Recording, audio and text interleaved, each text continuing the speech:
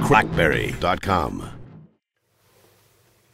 Hi, this is James from CrackBerry.com. We're taking a look at Skype for BlackBerry 10 smartphones, which was updated recently. And as you can see, the update is really a massive overhaul of the user interface. So over here on the Z10, I've got the old Skype, which will probably look familiar to you. So you've got your contacts.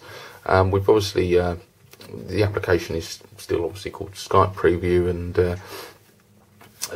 it's an Android port, but things are very much different now, as you can see here. So let's concentrate on the new improved version. Once you open the application, we've got three tabs at the top. We've got our recent conversations, we've got our favourites, and we've got people.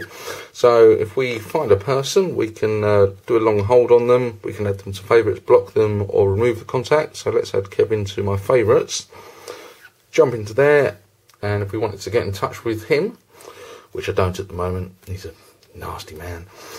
I'm only joking. We've got options here at the bottom to a video call or a telephone call, or we can just instant message him, which is always good to see. A few options at the bottom. And coming out of that again,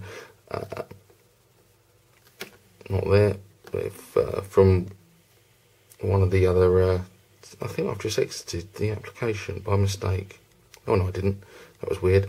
But as you can see from the overflow menu down at the bottom right hand side, we can also add people. We've got access to our dialer if we actually use Skype for proper phone calls. We can search for people as well. Just type in their name to search. All in all, it's all much more flowy and much more BlackBerry 10-like. So a huge improvement, and if you're a Q10 or a Q5 user, you'll be pleased to know that things are exactly the same on that handset as well with this new user interface. Good stuff. Thank you, Skype. Thank you, BlackBerry. I'm out of here.